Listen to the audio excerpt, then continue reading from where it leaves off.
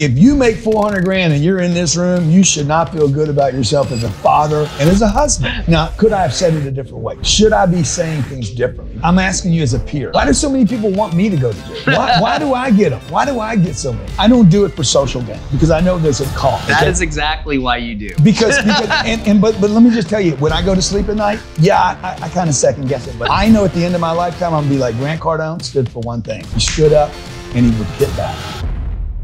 Great to have you here, man. Always good to be here, man. You are a true power player. I discovered you, I don't know. I think it was on Instagram. Probably. And you kept popping and you kept popping and you kept popping up. And I'm like, dude, I respect this guy. So I didn't know anything about you. I didn't really know what you were doing. And, I think the important thing for me to remember when I was watching you, one, I liked your content. I like the colors. I like the stuff you were doing with your hair. It got my attention. Yeah. But the thing that I respected the most, where you got my trust was because of the frequency. Like you were hitting. I said, oh, shit, okay. Bang, and boom, you hit again, and then again. And another one, as my friend DJ Khaled says, another one. And I'm like, okay. In the first 3 or 4 times I saw you, I'm like, yeah, okay. And then I'm like, okay, this guy's real. He's serious. And then weeks went on or months went on. I'm like, okay, this is a real player. So, hey, man. Yeah, appreciate you, You're a true power player, dude. I have massive respect for what you're doing and the way you're raising your family, your marriage, your operation in Vegas. Yeah. What you're doing, not just as an influencer, but also in social media, with education and with real estate. Yeah. So which one of those you want to start with first? What are you most passionate about at this very second? I mean, obviously you do it all for family and faith and everything else. Like that's kind of like the end goal for everything. I think like social media and business and educate, those are all tools to further everything else. But yeah, I think to your point, social media was how you found me. And I think that, that's how I found you. Yeah. It's like without social media, we're not here. And people aren't watching this. So I think it's such an important tool that people just kind of take for granted. Yeah. You're how old?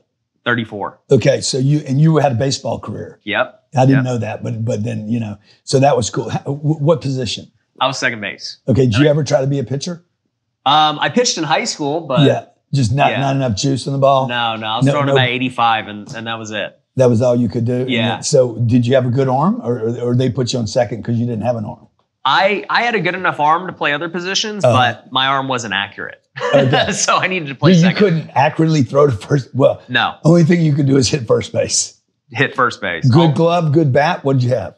I had a good bat throughout college. I was D1. Meaning what's D1? Division I player. So I became an All-American my freshman year. Oh, wow. I was the conference freshman of the year.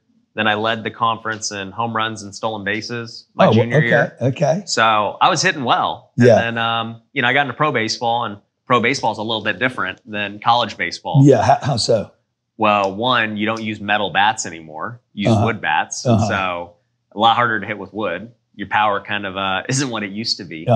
So it was just a totally different game. And it's all worldwide at that point. You go from they're pulling from you're Dominicans, Colombians, like everybody. And so you go from thinking, oh, I'm the best person in my town to I'm the best person like in the conference. To like, oh, damn, I'm facing all these guys who literally do nothing but play baseball. This is different. Yeah. And would you learn playing baseball competitively and at the college level and professional level that you use today? Yeah, I would say the biggest thing you learn is discipline and frequency, like you said. It's like the best players are so consistent. Every day they show up. It don't matter how they feel. It don't matter how yesterday went, what the haters in the stands say. Right. Dude, they just show up to work. They do their thing. And that's why they're great. How many, what professionals, 163 games a year? 162 in the big leagues. Okay. Yep. It's a lot of games. Is that before, that's before championships? Yeah. And that's not even counting spring training or they'll play 200 163 games. out of 365 days. That's probably more than most people work, right? Yeah, it's half the year. 5 times 52. Yeah. No, well, the crazy thing is too, you play 162 games in like 180-day period. So you get 1 or 2 days off a month. Wow. Yeah. Traveling. You traveling every day. And then how brutal are they at that level about replacing people if they're not hitting, they got hurt? I mean, you're out like that. Yeah. You know, I don't know. I got used to that mindset, right? Where it was very cutthroat and businesslike. And if you're not producing, there's somebody else who wants your spot. Uh-huh. And I've definitely taken that to business where, I've told our employees, it's like, we're part of a team and we want everyone to do great. We want to accomplish big goals, right. But this is not like a family where you got to keep your family no matter what. Yeah. You're stuck with your kids. Your family is what until it they is. leave. But your team, it's like the moment there's somebody better, right. You're not cutting it anymore. Like you got to make a change. Right. You got to hire and fire the way the MLB does. Yeah. So, Aaron Judd, how big was that deal he got? 100? He got like 360 million. Yeah. So I don't know if you saw that video I did on what he would do with his taxes. Yeah. And then I did it again on Lamar Jackson. Okay. So I did it on Aaron. I told Johnny the camera guy. Yeah. I said, look, we're going to do this video on Aaron, what he should do with his income. Mm-hmm. To prevent him having taxes, and if he gets another deal, deferring all that with the depreciation. And I said, look, Johnny, there's no chance Aaron's going to see it, but his buddies will. Yeah. Other ball players will, other young guys. They're going to send it to him. Well, we posted it, and literally A-Rod hits me, I don't know, 3 or 4 days after I posted. I saw A-Rod in Beverly Hills at the Milken conference. And A-Rod says, and a video that you put up on Judd, he called me the next day and said, is this guy for real? Yeah. When you were in the game, what was your biggest salary as a professional? Dude, so I was only in the minor leagues. So I was making nothing. I mean, I was making $1,200 a month playing in the minor leagues. $1,200? $1,200. So you're funding who's taking care of where you live, your food? We do. We still have to cover that. Oh my God. Dude, it's crazy. So trainers, PT, or they take care of all that? I mean, when you're in the season, like, they got the trainers and stuff, but in the off season, however you want to train is on you. Recovery and all that. You got to do it on your own.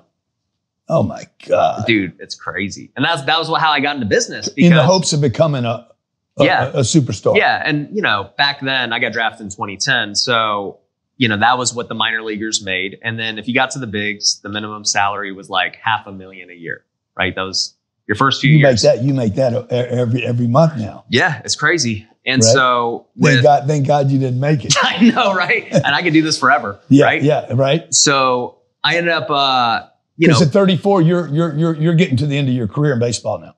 If you're lucky. And you're really starting your career. I'm starting my career. Yeah. Yeah. So it definitely was a blessing for sure. But you look at it back then, when I was 21, when I got drafted, not making any money. And I'm like, I got to go and work and make money. Like, I don't know what I'm going to do. But the problem was I couldn't get a job because nobody's going to hire you for 6 months out of the year. Right.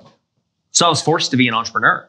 Yeah. So what do those guys do? Like if they're not entrepreneurial, like are they selling cars, bagging groceries, working at Costco? Yeah, most of them will do like baseball lessons. They're going to work at the batting cage or work for a high school team. But dude, I mean, most of these guys, if they could make like 10 grand in the off season, they were happy because that was going to help cover their expenses in season. So you're playing in the minors, and then we'll move on. I'm just fascinated with baseball, but you're in the minors, you're playing how many games? How many? 140 something. Okay, so you're getting paid $1,200. Yes. To play 12 games a month.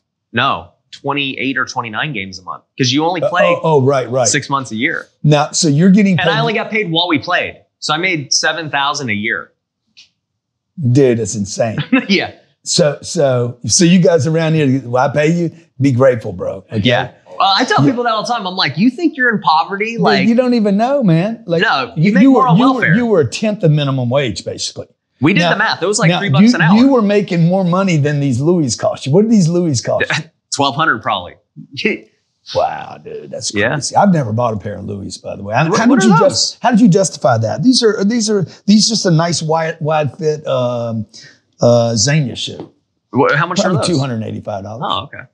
But I thought they were expensive. I was just with Jared before this, and he had his Christian Dior's on. So somebody probably gave them to him. He's doing well. I don't believe he's got Christians. I mean, I don't know. Actually, I do get a lot of gifts from people too. Yeah, but those aren't gifts. You bought those. You bought those yourself. I bought those. I can tell. Okay. You know. So okay, let's talk real estate. Okay. Why do you love real estate so much? Yeah, and what part of the real estate game are you playing?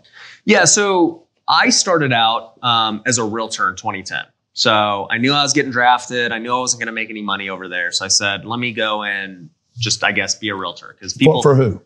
I was just at a small boutique brokerage. Okay. No idea what I was doing. And back in 2010, everybody was scared. Dude, it was over. Everybody had already gone bankrupt. Right. No one had money. Yeah. And so I'm over here trying to sell houses in Las Vegas, which got hit harder than everything. Right.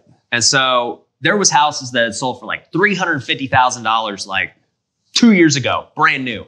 And then they're selling for $80,000. Yeah. And nobody wanted to buy them. Jesus God. And, you're talking a 1,600 square foot brand new home in Las Vegas. And I'm trying to convince buyers. I'm like, guys, this is a good deal. Begging them to buy it. So this is a great deal. This is a great deal. Just buy it. And they're like, kid, you're 21. You don't know what you're talking about. Right. And I was like, dude, I hate being a realtor. I'm not doing this anymore. Yeah. So I quit being a realtor after a couple of years. 2015, I get into... Real quick, what's that home worth today? That $80,000 home? 500 at least. Yeah. When everybody was buying, then when everybody didn't buy, you couldn't convince anybody to buy. Yeah, I mean, think about it. You would, if you just bought a couple of homes, 12 years ago. Yeah. You said. Well, yeah. You'd be worth, if you bought 10 of those, you'd be worth $5 million. Yeah. Crazy. They'd already be paid off. They'd be paid off.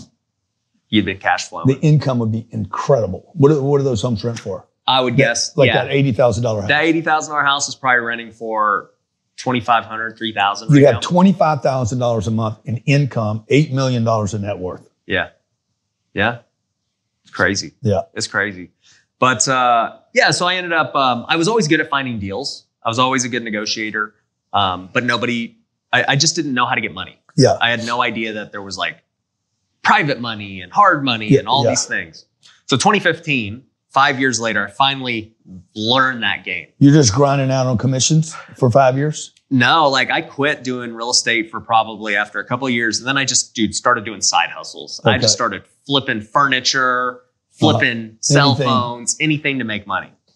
I was still playing baseball too during that time. So it was play baseball, flip crap. Play baseball, flip crap. So then 2015, I start flipping houses. I finally learned about hard money. I ended up maxing out my credit cards to get a down payment with hard money. And then I flipped my first house in 2015 and made $25,000.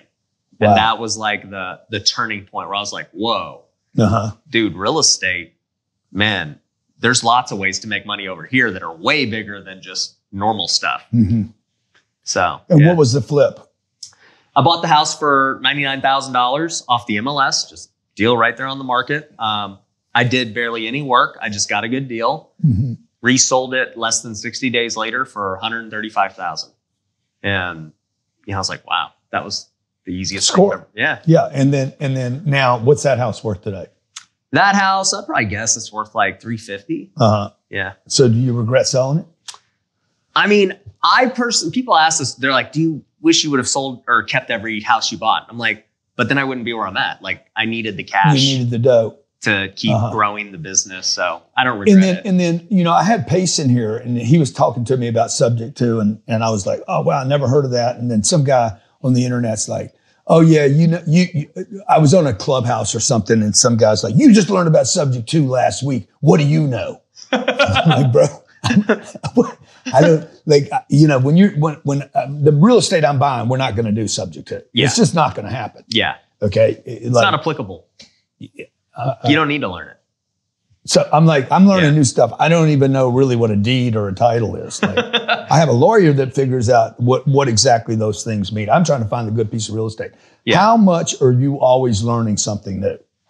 I'm always trying to figure out what I need to learn for what's applicable to where I'm currently at. Right. So it was back in 2015, it was everything about flipping houses. I'm like, how do I learn to find contractors and figure out these costs and find more money? So I was all in on that. Then during COVID, it was yo, I'm all in on social media. Everyone's going to be on just online watching stuff. I got to learn. Did you have any products when you started the social media? No. So why did you go there? You wanted to go there for what reason? So I was already flipping houses, and I knew that social media was going to help me get 3 years ago. Yeah. Okay. I knew that it was going to help me get more deal flow. I knew it was going to help me get more money for flips. So like I knew on that side it was going to be good. I also at that point, like I had a little course, but nothing crazy, dude. Yeah. Like I wasn't pushing education or anything, but I knew education would definitely come from social media. And so the more content I made, the more people wanted education, they wanted to invest. And then, you know, as time went on, I got better at social media. We started creating more businesses based on what my audience was telling me they wanted and what they were interested in. Yeah, you've truly had overnight success. See, mine took 35 years. Yours took like freaking 2.5 years, dude. Well, I mean, we had to go through, you know, I mean, I tell people this all the time. In real estate, I mean, I've been in it since 2010. So like, I've been in it for, you know, not as long as you. 13 years of figuring it out. And I mean, it took 5 years to flip my first house. Right, you know, that's a long time. And then, you know, social media is like, that happened pretty quick. But, you know, once you get better at business and a certain thing, it makes the next thing easier. Yeah, you had something to share. So what was the first course? Was it related to real estate, I would expect? Yeah, just house flipping. It wasn't social media because you were just using the distribution to talk about real estate. Yeah.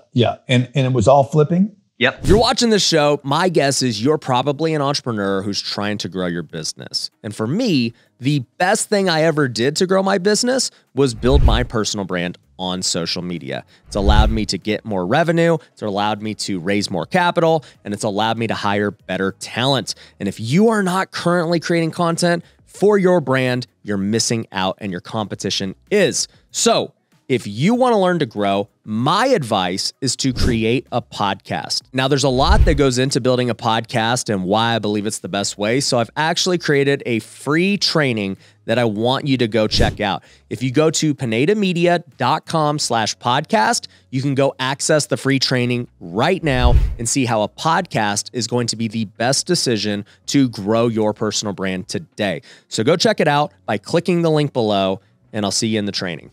So let's go back to that first deal. How would you have used the subject to? No money, assume a guy's loan. Yeah. Could you have done that back on that deal? Probably not that deal, just because the seller probably wasn't interested in that. You know, I think that, and I mean, Pace would know way more than dude. me, He's like, oh yeah, every deal can be done subject to. Well, every deal can, but are they going to accept it? You mean is the seller going to accept it? Yeah. You know, like I don't know. At the end of the day, most sellers don't want it. They don't want to do it, right? But now you can make it appealing enough for them to do it. How are you going to do that? Well, you're going to like pay them way more money. Yeah. So it's like, well, do I want the deal for way less money and I'll just get my own loan, or, you know, am I going to pay more money? That's usually how it goes. Yeah. So you don't think that seller, because that would have saved you what? How much money did you pay for that first deal? I bought it for $99,000, and you got a loan and did the whole process. Yeah, I mean, I probably paid like $5,000-6,000 and like you know, loan stuff. Yeah, and got a new loan. Yeah, hard money. Because if I knew, I mean, subject to back in when all that stuff was going to the banks. Yeah. Oh yeah, take over those guys' loans for Dude, sure. You could have taken over thousands of loans. Oh yeah, people easily giving them away for free. Right. I don't know if they were any good. They were probably upside down in their homes. Yeah, we've taken over a few subject twos in that scenario. If somebody's in foreclosure, at the end of the day, they're getting foreclosed on either way. Right, so they don't really care. Yeah. And they're not going to make anything. So you offer them something, they're happy. And you can rebuild their credit for them and all this stuff by catching because you're paying them. Yeah. You're paying the loan. They're getting credit for paying off this mortgage. Yeah. So with your money. Yeah. So it's definitely beneficial in certain circumstances for a seller. But I mean, I don't know about you, but if you're going to go sell one of your buildings and everything's good and it's got you're personally guaranteeing that loan, or like, why would you? No, I wouldn't do it. I know. I'm like, no. But there would be a price you would do it. Like I'm buying a deal right now. I don't know. I don't think so. If your building's worth, you know, 200 million and somebody offers you 400 million because they want you to, nobody would do that. I right? know, but theoretically, but like I'm buying a deal right now. The rate on the deal, I should hear this morning that we got it. The rate on the deal is 285. Amazing. It's a $99 million deal, and they owe 51. So I got to put 40 something down. Okay. 48. but the debt's so good. Yeah. And I'm not going to put a supplemental. That's how I won the deal. The other two groups are like, we don't put a supplemental on top of the whatever the loan balance is now, 40. Let's say it's 50. Yeah. And I said, I don't want a supplemental. I just want to reduce it down to the 50, keep the 285. It's for 10 years. I got 8 years left on the loan. Yeah. It's going to cash flow a ton. Oh, it's going to be a pig. Yeah. Okay. Great property, great asset. It's got 8 years left of debt. So, you know, I'm taking that loan over. I want that loan. Now, if I owned it for 4 or 5 years, you know, would I want to still be on that loan? I mean, they're transferring the loan to me. They're not keeping the obligation of the loan. It gets transferred. Yeah, you're to me. assuming it. Yeah. Yeah. And there's a difference, right? It's like if you're just taking over that note and you're now liable. And I'm liable. Yeah. They would never let me just, they Keep would them stay liable. liable. That'd be like, But that's what subject to is. Yeah. In many cases. Yeah. Like they're still on the hook if you screw up. Well, hey, Pace is, you know, he's like in it. And so, you know, I think he'll evolve like I have and like you have to like the different kind of assets. I think he's trying to buy bigger stuff with that concept. Yeah. What is your strategy right now for building your real estate? Yeah. So, you know, flipping was how I got started. And like you said, start to evolve. You know, we've done funds too. So we've got over 500 units under management. Oh, good. So we've raised capital. Once again, social media. All apartments, you're doing most of the apartments now? Yep, those are all apartments. You know, it's been hard to pencil out deals with the higher rates. Yeah. And, you know, I've thought a lot about this and I'd be curious to hear your take. I think I already know your take, but, you know, we're starting a single family fund. Okay. Because we already have the systems built out to get single family. Like we've been doing that for 10 years now almost, right? And so in Vegas, I just think back to 2010. Yeah. Imagine if I would have just bought all of those houses, you know? You bought 100 houses, you'd be. Yeah. Like I watched. And you could have, by the way. Yeah. You were right in the middle of it. If I just knew what I knew now, I could have totally did it. But I watched Blackstone and all those guys come to Vegas and literally buy up every single family home at the auction. And I'm just like, wow. I've sold to those guys. We've wholesaled and flipped directly to them. Yeah. I'm like, why don't I just keep my own deals? Yeah. You know, but has that market pulled back? What's the pullback been? 5%? Last year when everything happened, we dropped 10%, but now we're already moving coming back. Yeah.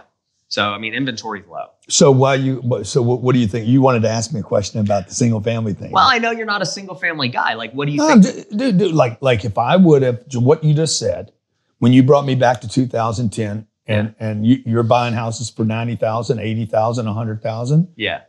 Yeah. But what you would add to that today, if you went back, or I would, I'm going to go get 100 of these. Yeah. Back then, I wasn't thinking about 100. I was thinking about, I'm going to get one. Yeah. Now I'm going to get a 2. But I wasn't thinking about getting 100. Yeah. And I think that's, if I could get 100. You do it. And have one guy manage all 100 and cut him in for a piece of the action. And dude start doing, you know, keep them slammed. Yeah. And I'm buying them, but I don't know that you have that chance today. I don't think that we have a housing crash. Elon came out and said, we're going to have a housing crash in America. And I love Elon. I almost never disagree with him. Yeah. But I'm like, I don't think you have one this cycle because just like you said, they came down a little bit and they're already starting to move in the other direction. Yeah. And I don't think we're going to have a housing crash either, but I'm just looking at this from the 10-year So you think time Elon's horizon. an idiot? Pretty much, man. The guy knows nothing. No. That's our headline. I was looking for a headline. Ryan Pineda, social media influencer, thinks Elon Musk is an idiot. No, he's a genius. But it's funny because but by the way, he doesn't own any homes. Yeah, I know. He lives in his little boxable home. Yeah. No, it's funny because I was talking to last time I was in Miami, I was with Patrick Bet-David. And he was talking about the real estate market crashing too. And this was like 9 months ago. Yeah. I interviewed. I'm like, Patrick, it's not going to crash. Dude. Yeah. There's no way. He's like, it's going to crash. It's going to crash. Rates are going to be like 12% or something crazy. I'm like, dude, it's not going to get to that point. And, you know, obviously it didn't happen. Yeah. And well, you can go back. If you go back, there's actually graphs of interest rates going up back when I was growing up, 70s and 80s. Actually, pricing didn't come down even when interest rates were 20%. Wow. So if you look at the graphs, rates were going up, house prices were doing this the whole time. Yeah. People just kept buying. Yeah. So everybody thinks like they're just using a frame of reference. Yeah. Yeah. But it's just now like, homes weren't $500,000 either. No. They were $26,000 back then. Yeah. Yeah. I just think the next 10 years we have Bro, all the guys that didn't buy real estate think real estate's going to crash. Right. That's true. They're looking for an entry point. Yeah. They know they missed a tremendous amount of 10 years of wealth. Yeah. It's going to happen for another 10 years. And that's my whole point. Like, I don't care that the prices are 400, 500 a day. Yeah. Where are they going to be in 10 years? Yeah, exactly. Can't build it. There's no affordable housing. No. There's no labor. Yep. You don't have anything that says you can basically fulfill demand. Regulations are getting more expensive. Permits are more expensive. There's more buyers now than ever because you got hedge funds and all these capital groups buying. Yeah. You know, 10 years These ago. other guys are just haters, man. Yeah. Kiyosaki, Bet David. These guys I'm like, you guys missed the freaking greatest opportunity in economics. Yeah. Why you got to trash on it? Just say, I missed the obvious. Yeah. Right? And I also don't know why people, I don't know, kind of root for a crash. Like, oh, when it crashes, then I'm going to get in. Yeah. It's like, if you couldn't predict the last 12 years, what makes you think you're going to predict it at any point, anytime soon? How much did you buy at the height back in, let's say 19, 20, 21? Were you buying stuff? Yeah, we flip over 100 homes a year. So you're still flipping. Yeah. You don't keep anything. No, but the 500 that you own. Yeah. So I'll cherry pick single families I want to keep that, are flips. We'll buy the apartments. We got Airbnb. So we still do that stuff. But I think for me, I've been trying to really figure out what is going to be like my big long-term strategy. Yeah. Is it going to be big multi? Is it going to be, storage? Is it going to be development? I'm really interested in development. Mm-hmm. And I'm curious why you guys haven't really We will. We're will? going to tear this one down. This will be my first development deal. Oh, nice. There's going to be a swimming pool right where you are right now. Really? Yeah. So you're going to build like high-rises? It'll be 20 floors, 320 units. Okay. This will be, I think the swimming pool is on the 8th floor. So we'll take this will be all parking where we are. And then on the 8th floor will be a swimming pool. We'll campus up with the office right there. It's going to be a really cool. Yeah. Yeah. It just seems like most of the like really top real estate guys I've seen are all developers. No, dude, they're not. They're not? No. They're builders. They go busted. Okay. The builders want to be me. Okay. Most builders can't hold. Okay. They can't hold the asset. They build it. Yeah, and then they flip. Yeah, they flip out. Yeah. I buy all my shit from a builder. Okay. So you be the They buyer. build it. Sam Zell, the great Sam Zell, rest in peace, Sam. Yeah. The first 50 years of his career, he said, I will never be the first one. I will never be the first owner of the property. He was always the second guy in. You build it, you fill it, I'll buy it. Yeah. Because he has the safest investment. The safest. Yeah. You don't have any of like the uncertainties of inflation, labor, permits, regulations, interest rate fluctuations. Yeah. Boom, you build, and all of a sudden we hit a major, massive recession that lasts 24 months, and you can't fill the building. You can't get the rents that you thought you were going to get. Yeah. Banks go out of business. You can't get the loan. There's so many risks. Yeah, it seems like the developers are the ones like suicide rates are higher with builders than they are with investors. Jeez. I can live forever, bro. I go to sleep at night. That's why I was asking you about your worst deal, your worst apartment deal. Oh, my worst deal. Your worst deal in apartments. In apartments. As opposed to your worst deal in flips. Okay. Compare those two deals. Yeah. Yeah, flips. We've lost a lot of money on bad deals on flips. Uh-huh. Yeah. Now, on the apartment, what's the one that you bought and you're like, man, I paid too much, timing was not right, and you still own it? The first one we got has cost a lot more in renovation than we expected. So, that's been a headache. And then, if renovations aren't done, then you're not getting the occupancy you want. So that one has taught me a big lesson watching you. Yeah, you're doing value add. Yes. Yeah. So when I see you buy it already stabilized, I'm like, yeah, he didn't have to deal with this headache that I'm dealing with. Because, the value add is pretty much like a fix and flip. Dude, it's work. Yeah, it's a lot of work. You got to get them out. Yep. Explain to people what happens how big was that deal? What did you spend on the value? It was over 300 units. 300? Yep. And nice size. Yep. We paid about $20 million for the deal. Wow, good for you, man. Yeah. So that didn't feel good, huh? Did y'all celebrate? Yeah, it was great. Yeah. And then, were you surprised that somebody would give you a loan for $20 million? I wasn't surprised. I expected it. Every time I get a loan, I'm like, I can't believe somebody trusts me with this much money. That's funny. We bought it, and we basically had to raise more capital after the renovations ended up being a lot more, and you finally get in the units, and you're like, wow, all right, there's way more than we knew. Yeah. And it just is what it is. It sucks. So, and then how's that deal performing? Right now, we're still trying to get it stabilized. So that's the headache. Cash flow? No, not yet. Negative. Yeah. Oh my God. Yeah. Because we have to get it stabilized. How long you been in that deal? About a year on one of them. I mean, we bought it with super low occupancy. Okay. Yeah, like it was. So that's why we got C property. Yeah. C location. Yeah. So we bought it. A problem owner. The guy before is a problem. Yeah. So we already bought it like knowing. Yeah, but it was cheap. It was cheap. I mean, yeah, $20 million for 300 plus units. 150 grand a door. No. It was like 60 grand a door. Wait. No. 20 million into 300 into 20 million. What's that? 60,000. Yeah, it was like 60 a door. 66,000. Yeah. So what are the rents there, man? About 900. Damn, I'll buy that thing from you. I know. That's why it's a good deal, but it's taking time. Yeah.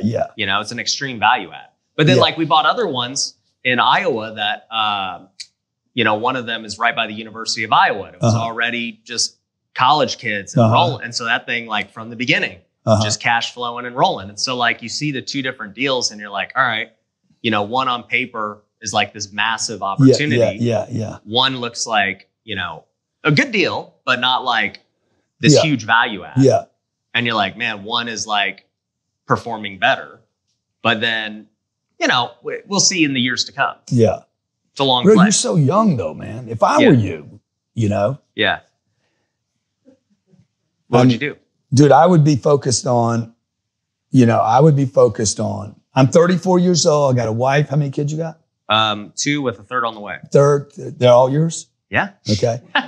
I know you're doing great with social media. Yeah. And I know you're doing good with your courses. You're going to keep making money. Yeah. That's going to get bigger and bigger. Yeah. I would bury all that stuff in great assets. Yeah. All of it. Yeah. I wouldn't buy any value add. Yeah. I wouldn't do any rehab shit. I would never do another countertop. I would never do another floor, another bathroom. Fuck bullshit. I would buy stabilized, like the stuff I'm buying. I would buy great asset. I'd focus on Vegas. Yeah. You live there. Yeah. I'd build at least 1,000 units. I'd go find 3 or 4 or 5 buildings, 200 units each, raise the money for all of them, stabilize those properties, and sit and wait. Yeah.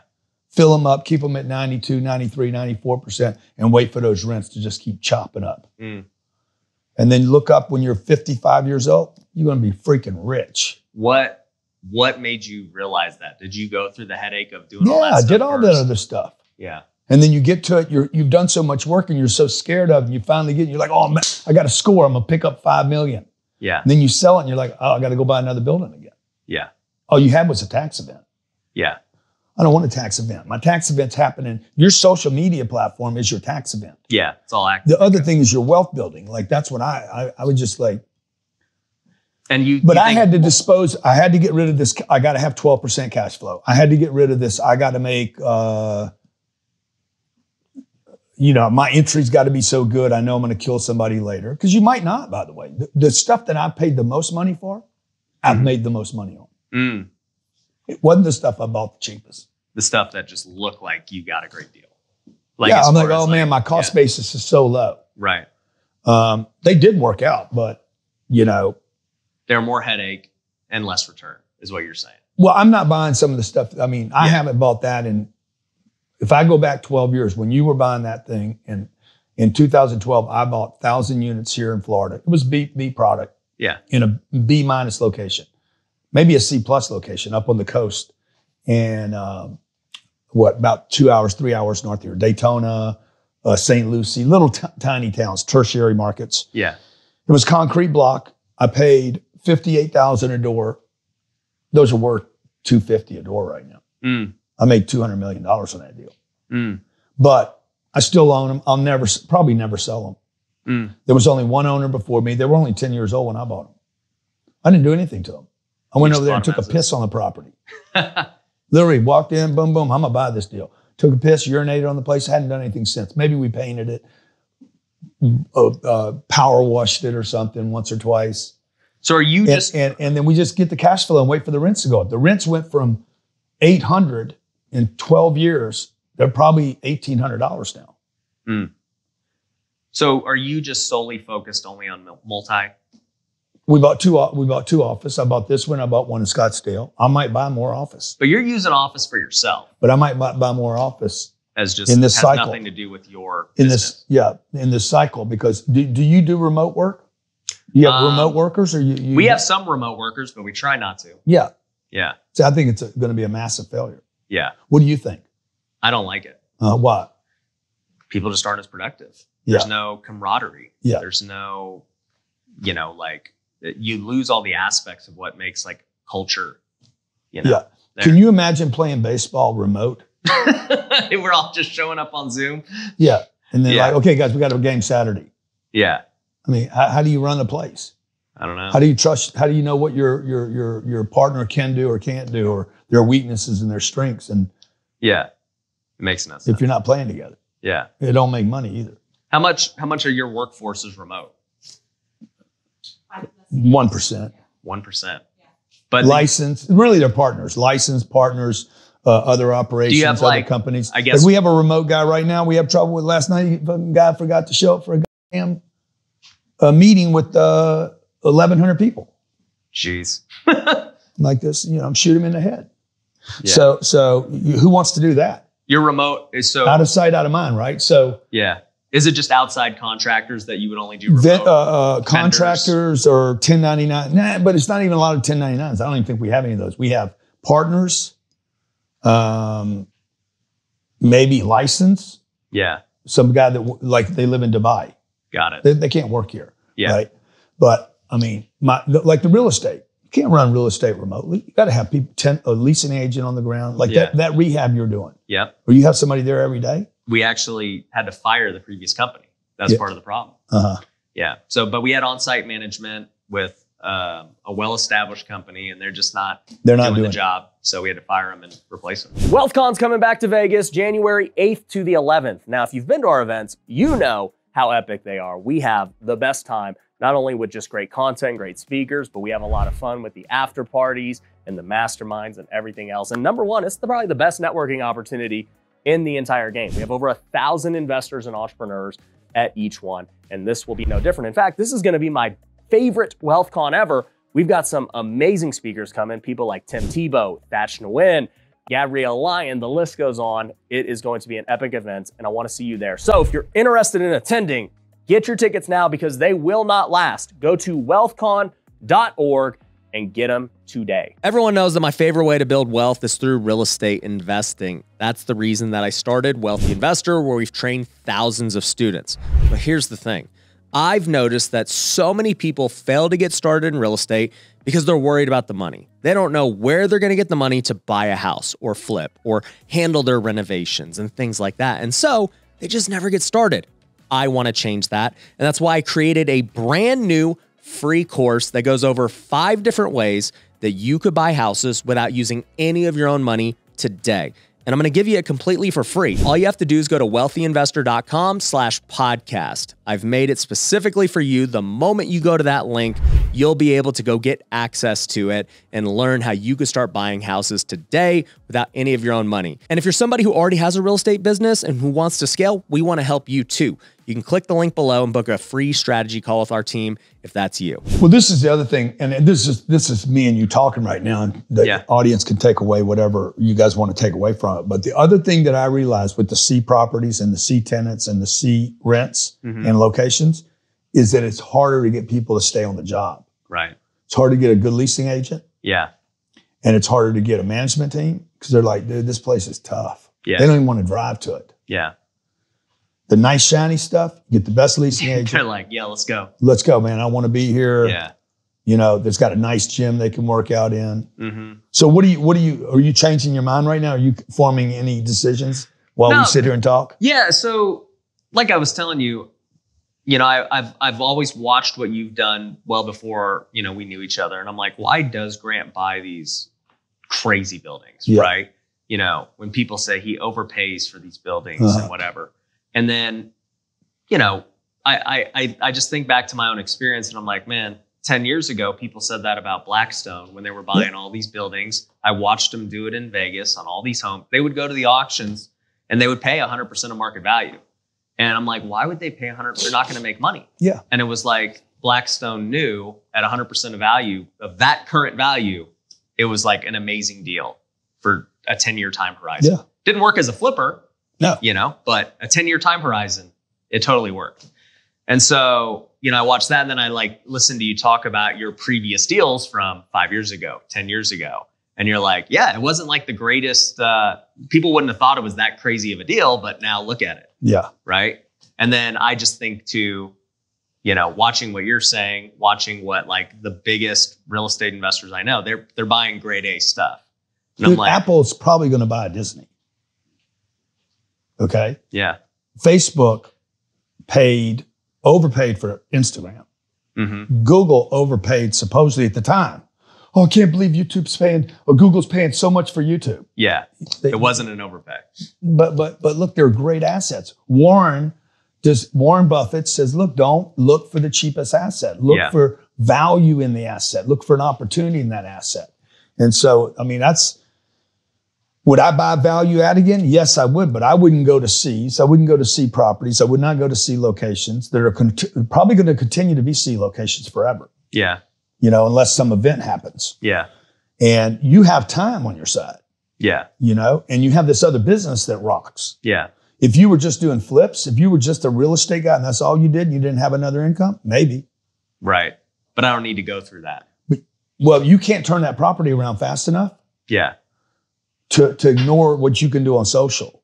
Yeah, the opportunity cost. Yeah, you're going to be like, I'm going to go shoot some content today. Yeah. Yeah. Because you can produce revenue. Mm-hmm. Today. Yeah. That you'll never get out of that apartment deal. Mm-hmm. That's a long-term play. Uh-huh. No, I agree. I think, going forward. So will you still buy B? Yeah, I'd buy B. Okay. So B's your minimum. But if I were you right now, I would be looking for somebody that bought something in 2020.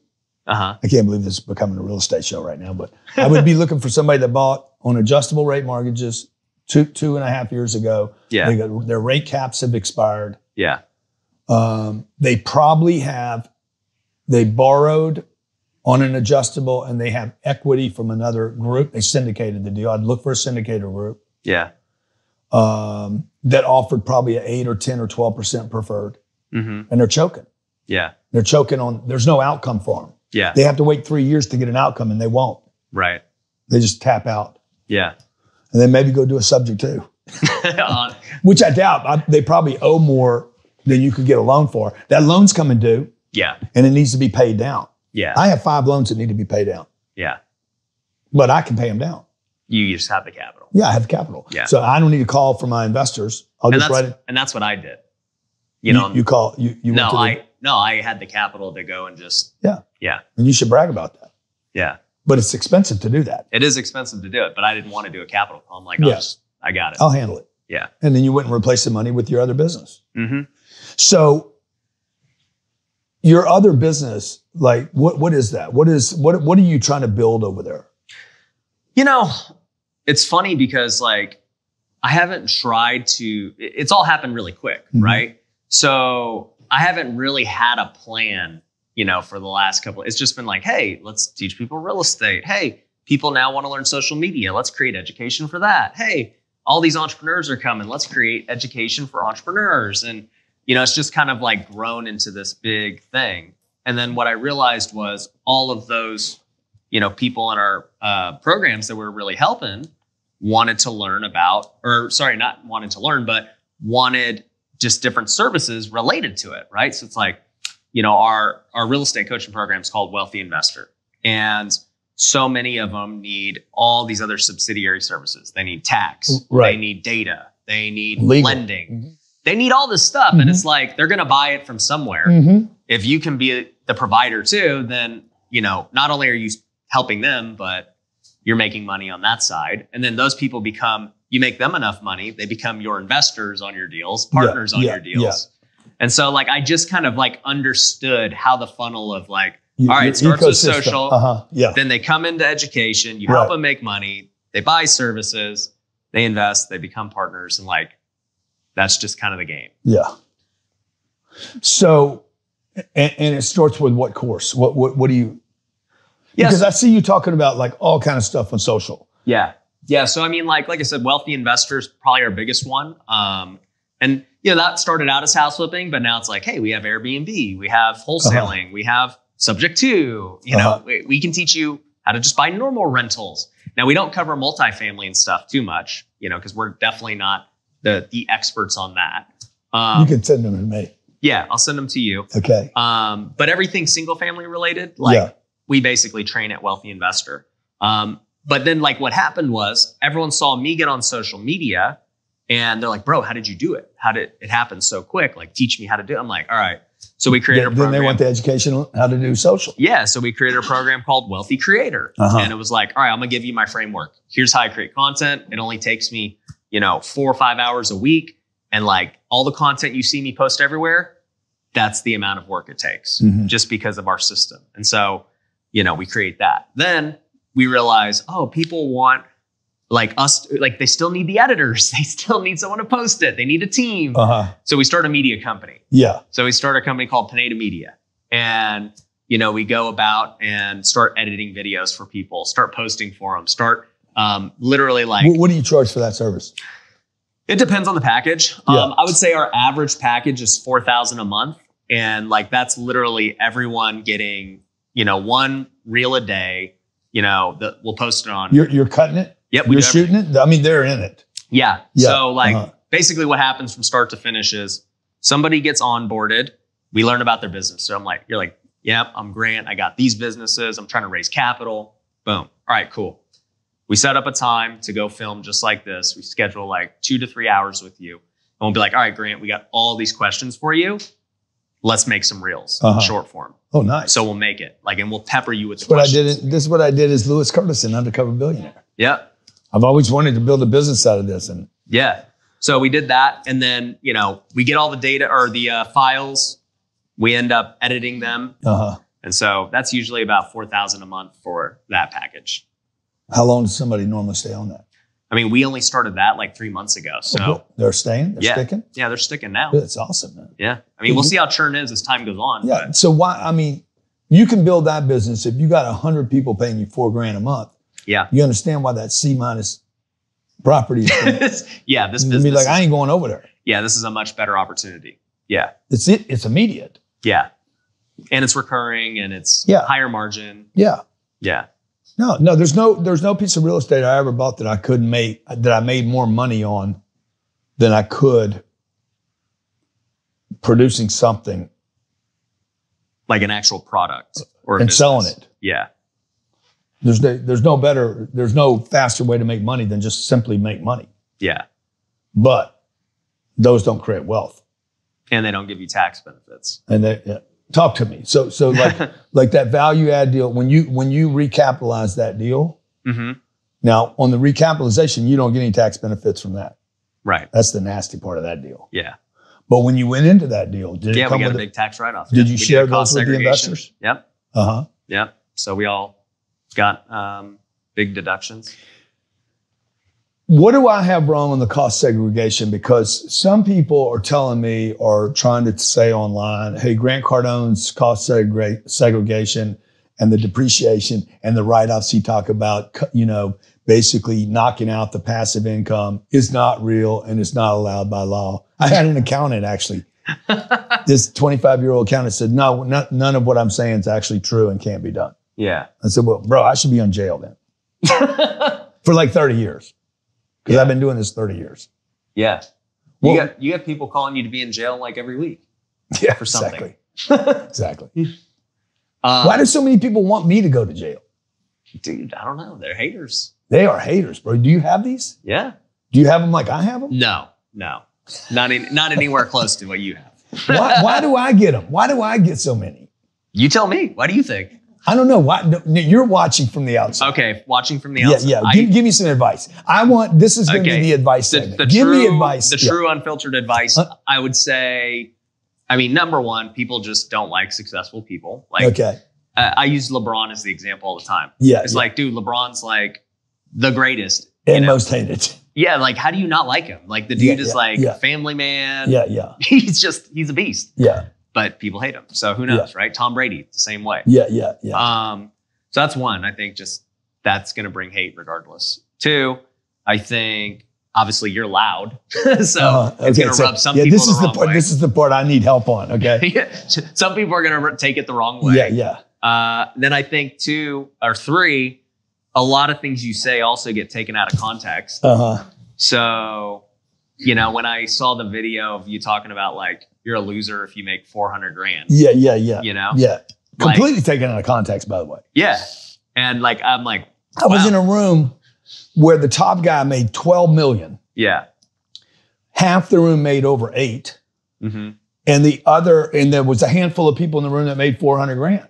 Yeah. And the guy that paid me to go do that meeting, the CEO of this major insurance company, said, dude, could you please handle these people that make 400 grand in this room? I'm like, sure, I'll handle them. I'm like, if you make 400 grand and you're in this room, you should not feel good about yourself as a father and as a husband. And this was 12 years ago.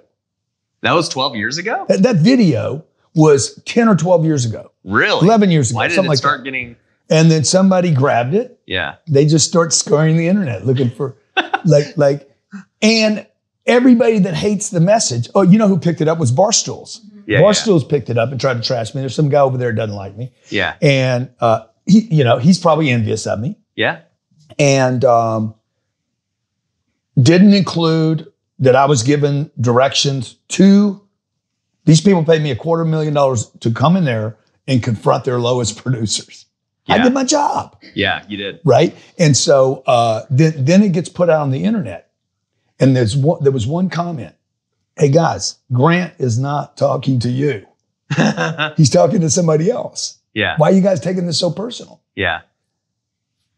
Now, could I have said it a different way? Should I be saying things differently? When you see some of the stuff that I do, because you said it's taken out of context, but I'm asking you as a peer. Yeah. Okay. For peer review right now. Peer review. So I'll tell you, when I saw the video, obviously I don't have context. But I saw I guess the longest clip I could see. And from what I assumed you were saying was, hey, if I personally made 400 grand, Grant Cardone, I'd be ashamed of myself. And I would be ashamed of myself too. Yeah. Right? Like that ain't good enough for what I'm trying to do. Yeah. So, I'm like, to me, he's talking about his own standards. Yeah. But, nonetheless, I think, I don't know. The results speak for themselves. So why would you change it? Yeah. It's got you to this point. I mean, I know, but I know there's something I'm doing to antagonize. To make people. To hit the hornet nest, Yeah. Because I'll even. Like, why is Mark Cuban and other guys not getting the same kind of hate? I think they probably get it too, dude. See, I don't know that you get hate. I don't know how you know I get it. I mean, yeah. It's just. I don't see the hate you get. But I think I'm sure Mark gets it. If I get bigger, then it will come. So it's coming, bro. Yeah.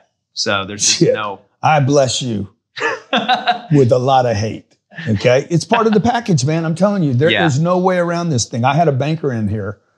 We were talking about interest rates and he spent a couple hours, but he owns the bank. And before he left, we didn't talk about any of this other stuff I do. I had him in here to make sure he understands my business. Yeah. Cause we were on a phone call and he's like, dude, where's all your money come from? I said, man, come to the office, man. I've known you for 12 years. Come by here. This guy's lent me a bunch of money. I got a bunch of money with him. I'm like, you don't even know what I do. Yeah. Oh yeah, I do, man. I said, no, bro, you know what you see on Instagram. Right. He comes here. He's like, wow. He sees the marketing department. He sees the sales department. He sees corporate sales. He sees the classroom full of people. He sees the sales team. Like he sees all the Cardone Capital. He's like, oh my God, man. Yeah. I said, bro, all these are separate divisions. Yeah. He's like, I said, do you see my deposits every day?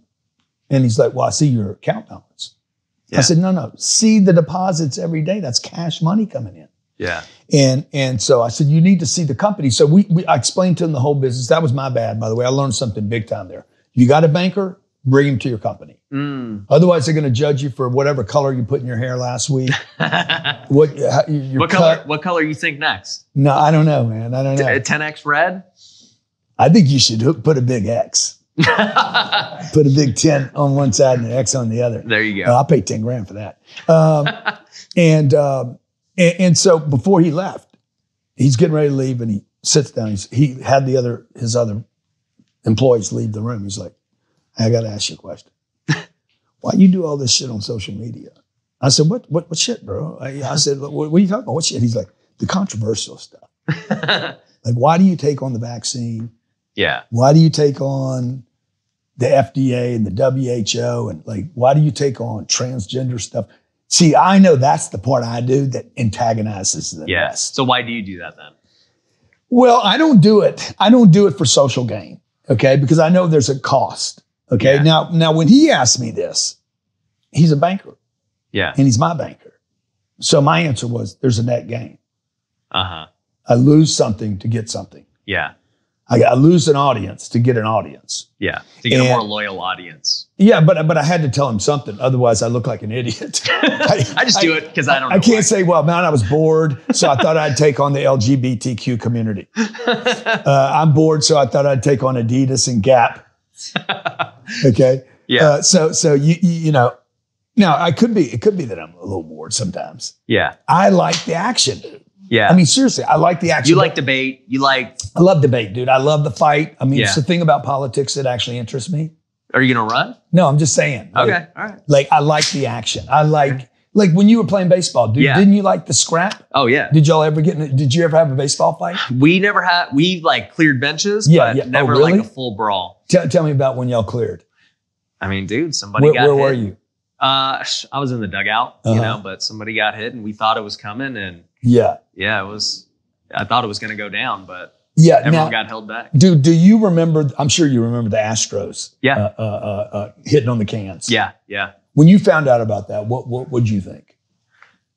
I mean, to be truthful, I'm just like, in baseball, I've seen it since the beginning of time. Like, people cheat. Steroids were such a huge part of the game. People steal signs. Like, it just is what it is. Yeah. Do you think they should have had their World Series trophy taken from them? Oh, I don't know. I don't really care either way. Yeah. I don't have an opinion on it. Yeah. Yeah. I was there for that game. Oh, were you? Yeah, dude. I was right there watching. Just listening to the. I didn't pick it up. Yeah. No, nobody would have. I didn't pick it up. I didn't get it. You know, I didn't get it. I didn't think. Yeah. But you know, it was. I wanted to be a baseball player, so I love baseball, man. I love that. Yeah. Game. I remember you telling me that one time. Yeah. Yeah.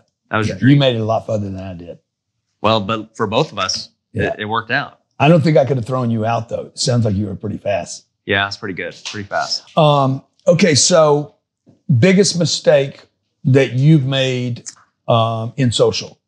If you could go back and do anything over again, what would you do differently? And the same question for real estate. And so, I mean, the answer for both is start earlier.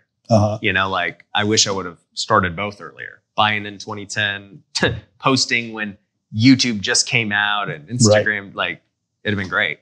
But I would say beyond that, I guess in social,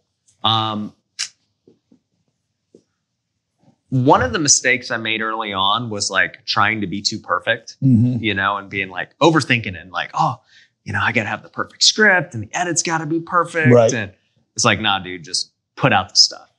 And sure enough, like, the more volume you put out, you start to get better. You start to practice, get reps in. You start seeing like feedback of what people like. Yeah. And it just keeps making you better. Has the frequency helped you change your messaging? It's helped me like become a better speaker. It's helped me figure out what topics work better. And yeah, for sure. Like, I've realized like, oh, people are not interested in this.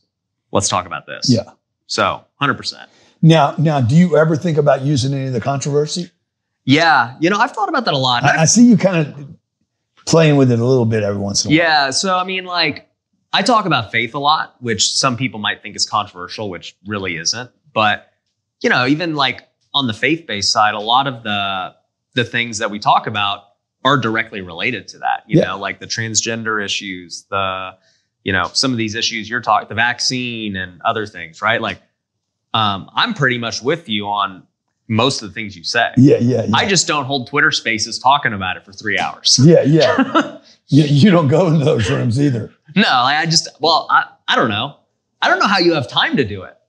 Dude, like one night I went into a room. I think the room was called. Is that what you do for fun? Like because I don't have time to just like. Can you imagine somebody says, "What do you do for fun?" I go to Twitter Spaces and that's I go what it into rooms like. where they're majority Black people, and I'm learning about white entitlement. That's what you do for fun, huh? So no, dude, I go there because there's people. Yeah. There's people. There's action. Yeah. There's different views. Yeah. And the thing that the most dissatisfying thing to me about social media is that it's a one-way flow.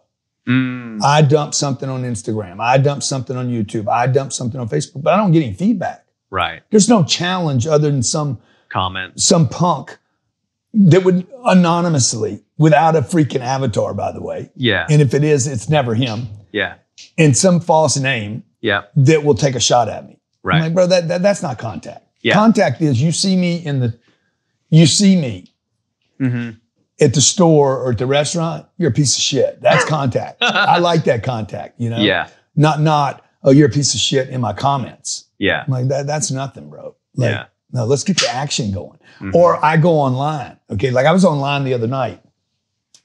I didn't know this was going to happen, but it happens when you show up and you're with people and there can be a two-way flow. This guy, what used to be a major CEO at a Fortune 50 company.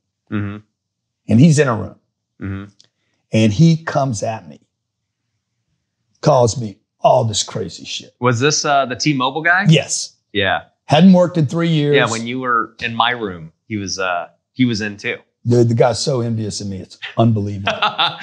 Talk about haters. Yeah. This guy, he's watched me for probably 15 or 20 years. And then he watched me blow right past him. Yeah. He retired. I'm still working. He's probably younger than me. He ain't worked in 3 years. Probably can't get another job.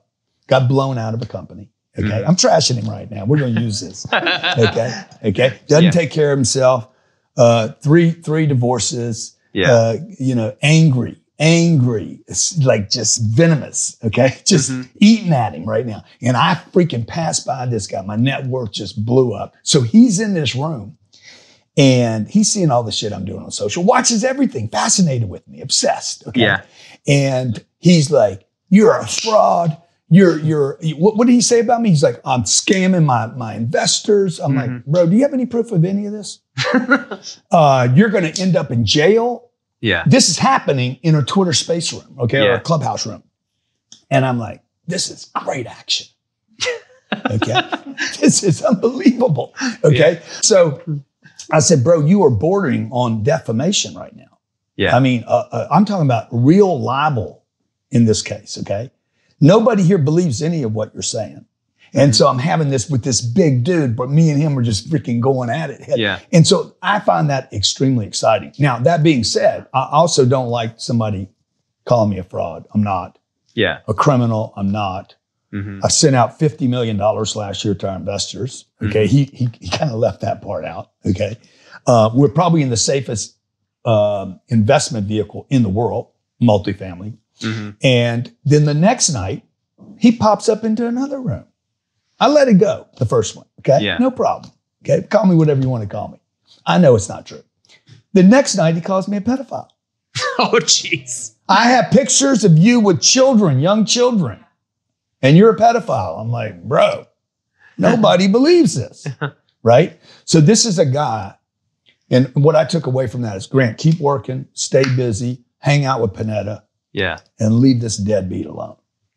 Okay? Yeah. Clip that piece. Clip that. I'm going to put that up right there. And that's why I get shit online. Yeah.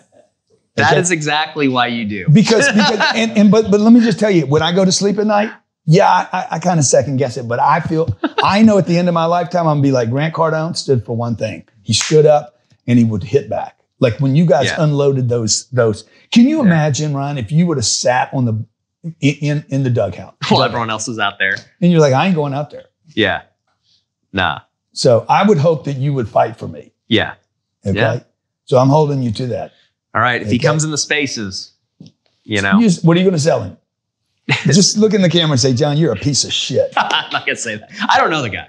Well, I'm telling you, piece of shit, deadbeat, past his prime, retired. This is why you get in trouble, though. Because, like, even if there are lots of people like that, I'm not going to go, like, antagonize. I'm just like, you're not worth, like, my time even, like, talking about.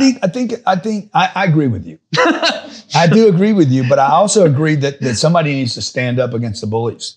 Yeah. And somebody needs to be an example to speak up. Yeah. And say, knock this off, dude. I don't want this. That's true. Like, I'll give you an example. You know the image of the transgender parade. Not the image. No. Okay, let me show it to you. So I want to know, and we'll insert it. I want to know, because dude, I'm like, this is disgusting to me. Okay, I don't want my kids seeing this. I don't personally want to see this in the streets. And I don't even know if you want to confront this issue or not even talk about it. No, we can talk about it. But let me see. What's the one? The one that's been going around all over the internet recently. Yeah. The one where the guy's he's got a damn leash around a man in front of him. Mm. The person's doesn't have any clothes on except a G-string, and he's behind him looking like he's humping him. And they're on a goddamn parade, I think, in LA or something. Jeez. And I'm like, why does this got to be in the streets, man? Yeah. Like, can you imagine if we have a parade float? I have my wife naked in front of me. I'm behind her, got a damn leash around her neck. Yeah. It's crazy. That's indecent exposure, man. Yeah. Like, don't you want to stand up and say, stop this madness? Yeah, for sure. But you don't. No. Why? Why don't you? Let me just see it. I'm going to show it to him so he sees the image. That, dude. You want your kids seeing that? Look at all the people celebrating. Look at all the kids. Look at all the kids in the audience. There's kids in the audience, man. There's teenagers in the audience. There's 25-year-olds in the audience, and I could be in that. I don't want to see it. No, in the middle of the street. Does it look violent to you? No. No. What they're doing, the act. No, it's sexual. See, it suggested violence and sex to me. Yeah, crazy. Yeah. That's crazy. I hope you didn't get excited with that. No, we'll have to end the show early. No. But yeah. you see, that's why I see that, and man, I cannot. You can't let it just sit there. Do you think that happens with age as you start to not care as much? Because I've noticed that as I've gotten older, and I'm not. Yeah. I think it happens with money. Money and age. But I think some people won't do it with money. I think there's more people that have money that won't do it. Yeah. But I was inspired by that show, the Billions. I haven't seen it. Where somebody asked the guy, what was the actor's name? Billions. His name was Axelrod. Yeah, Axelrod. He said, how much money is enough? And he's like, when I got enough money to say, F you. I got enough money to say, F you money. I was like, that inspired me, that one line. I didn't even finish the season. I got what I need. Yeah. Okay, so how much money is enough money? I mean, I don't know, man. I'm happy with where my life's at now. I don't know. Money's never really driven me to achieve new things. I have more money now than I ever thought was possible for me. I mean, I was making $1,200 a month. Playing minor league baseball. So how much success is enough for Ryan Pineda? I mean, yeah. When do you say, okay, I'm good? I don't think I ever will. Yeah. I don't think I'll ever feel like I've achieved enough. Mm-hmm. So I think it's just always going to be striving for whatever goal's next. And then once I get there, all right, what now? What's the next big goal? Now, it doesn't mean it's going to be financial, could be entering a new season of my life where I'm just being the best dad I can be, coaching baseball teams, whatever, right? It could be, now we're going away from whatever we were doing before. Maybe I'm not known as a house flipper anymore because I'm just buying grade A apartments. Yeah. Or, I'm going all in on even bigger education and doing I don't know where my life's going to lead. And is your wife on board with the social thing? Does she like to do the social thing, or is she more behind the scenes? She doesn't make content and stuff, but no, she likes the social stuff. Yeah. It's not like she's feels invasive or anything like that. And the kids, will you ever get the kids involved? How old are the kids? They're young. My daughter actually just turned 3 yesterday. Okay, got it. And my son's 4. Yeah. So they're young. Yeah, they can't do it yet. Yeah. I actually, you know, it's funny. My wife and I were talking about that yesterday. You know, you ever seen that kid, Ryan's World? He opens toys up. Like he was he was the highest paid YouTuber at like 6 years old. Oh my gosh. This kid opens toys. He was making like 30 million a year. Oh my gosh. Dude, at 6 years old, opening toys. And I was like, you know, we could do that. Dude, you know? And I was thinking of like, how could we do this controversial of, you know, like he's opening up like normal toys. Like what would really make people mad? And I was like, what if like we did a opening, like a channel of them, of my daughter opening up like Louis Vuittons or something that's just like, why is this? Yeah, they'll hate that. Yeah. Yeah. Hey man, appreciate you being here. Thanks Appreciate for taking you. the time. Yeah. Ryan Pineda, make sure you follow him. So this dude walks up and says, are you legit? I see these other videos made about you and is it a scam? Is it real? And I'm like, bro, I've never lost money in real estate, ever. Just like with haters, you mentioned it, like people saying, is Grant a scam, this or that. I've even